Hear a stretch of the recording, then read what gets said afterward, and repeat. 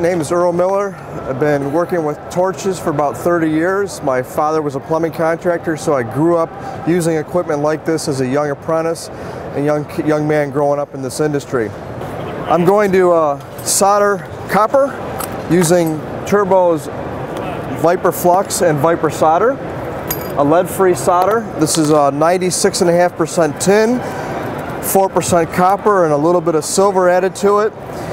Product like this makes the alloys flow real nice, has a nice capillary and a nice filling range, has a big plastic range, so these Viper SX solders flow much better than the typical 95.5 solders that are out there nowadays. So what I'm going to do first is take the copper I'm going to clean. And the important part with copper soldering, when you're soldering copper, is to clean the copper, both ends.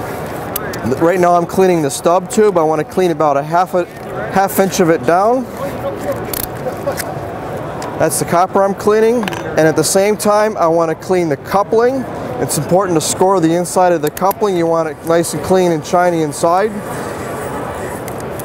I've got the coupling clean. The next thing I'm going to do is go and flux the fitting. I'm going to put a little bit of flux inside the copper coupling, move it around a little bit, and then I'm going to take just enough flux to coat the actual copper stub tube.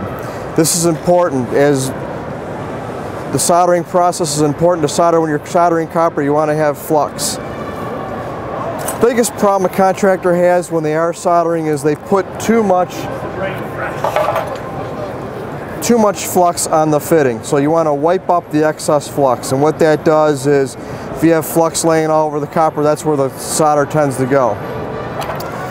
I got the fitting all set and fluxed properly. It's cleaned properly. Now I'm going to solder this. The key to soldering copper is heat transfer and when to lay the solder in place. So what I'm going to basically do first is heat up the stub tube. The flame's going to wrap around the copper. The heat's going to transfer down to the bottom of the stub tube, and then I'm going to move the flame over on the copper coupling and solder it. The torch I'm using is a TurboTorch. It's an A2 tip.